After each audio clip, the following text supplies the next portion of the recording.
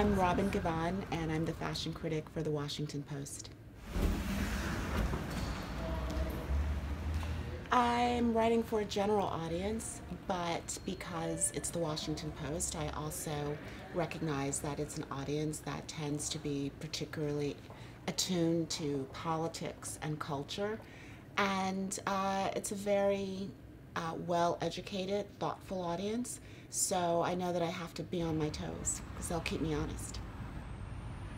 When I first came to the Washington Post, I wasn't really that interested in that connection between politics and fashion.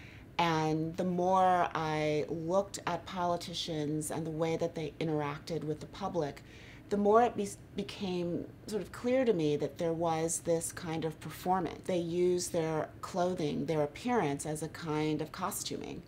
And, it really stands out, I think, during campaigns, because you have politicians going into different situations where, their number one pursuit is to connect with those voters. And so you see them going into, union halls, and of course the first thing that they want to do is take off their suit jacket and roll up their sleeves, which I kind of describe as the universal sign for I'm about to be very sincere now. I always feel that, my first obligation is to my readers. To be able to write about the fashion industry is particularly intriguing to me because I was never a kid who was enamored with fashion. I never really thought of myself as particularly fashionable, and so that world was sort of distant and not really connected to me. So I think in some ways maybe that's why I cover it in the way that I do, because I feel a bit of empathy for those people who sort of look at fashion and admire it, but feel like it maybe isn't quite for them, or it's sort of mysterious.